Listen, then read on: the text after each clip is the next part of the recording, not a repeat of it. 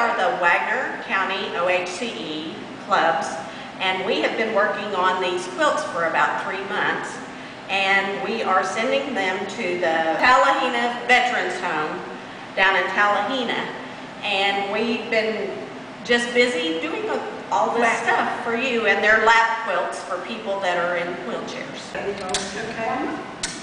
She only said do it one time. And she don't keep us in the minute, she not? Instructions. 2 or 3.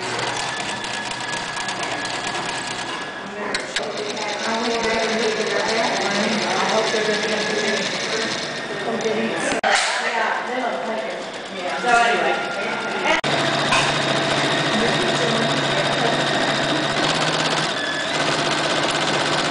Feel how soft it is on this side. Yeah, I know. This is Joyce Foster, and she is with the Shahan HCE group.